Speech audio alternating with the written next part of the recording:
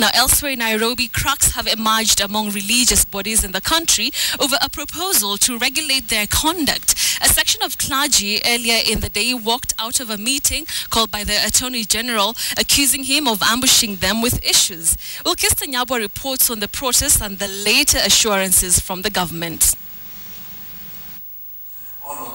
After the storm kicked off by the expose on KTN's Jichopevu and the Inside Story, religious leaders from various denominations assembled at the Kenyatta International Conference Center bright and early for a meeting with Attorney General Githu Muigai.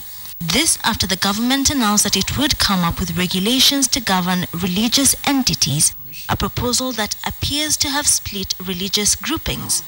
Just minutes into the meeting, a section of religious leaders walked out in protest. Led by Bishop Mark Kariuki, they moved to Ufungamano House, and here they aired grievances they felt had been overlooked by the Attorney General. It is very unfair and illogical of the government to attempt to control and muzzle all religious institutions by introducing new regulations that are not in line with the law.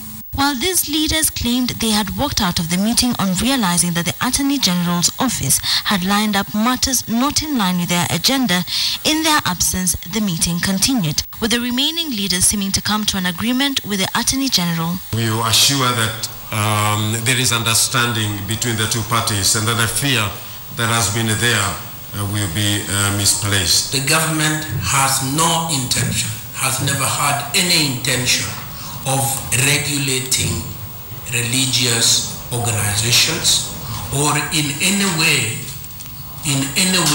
interfering with the religious freedoms that are contained in the Constitution of Kenya. Churches are registered under the Societies Act, which once governed political parties. The leaders were summoned to discuss proposals to put in place a new regulatory framework, the Attorney General now seeming to contradict himself.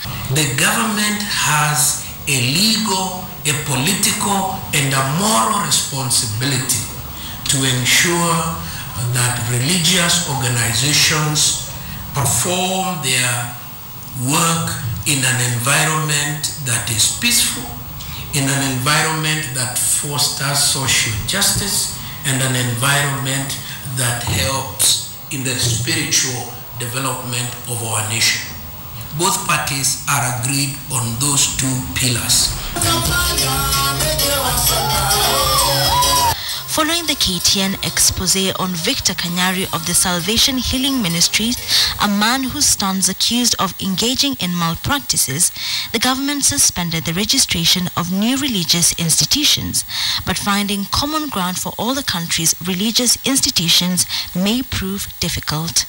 What happened at Salvation and Healing Ministries is a single case that does not warrant generalization to all religious institutions.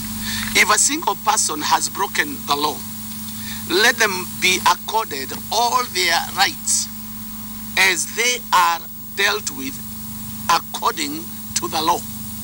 The morning's meeting appeared to split the religious leaders into two groups, one side supporting the government position, while the other said they had not been adequately represented, both groups now departing to deliberate further. Wilkista Nyabwa, KTN in Nairobi.